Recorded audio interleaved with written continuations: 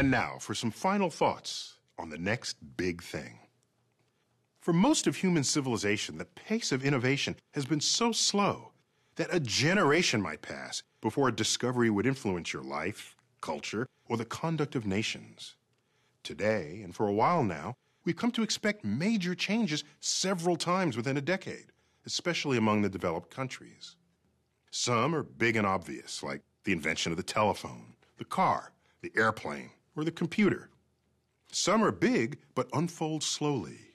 Electrified cities and countrysides, access to abundant supplies of food, or the countless ways we now communicate with one another.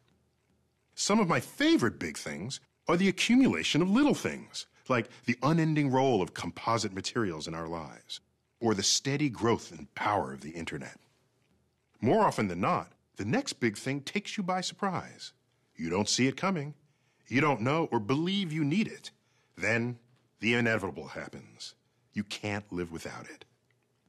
A last category of big thing comes from the discovery of ideas or perspectives. In 1968, Apollo 8 was the first spacecraft to ever leave Earth for another destination, the moon.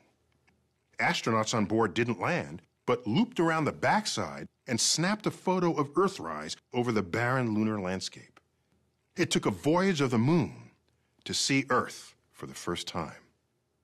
Enlightened and empowered by that single image, we transformed the way we care for our planet, which may just be the biggest thing of them all. And that is the cosmic perspective.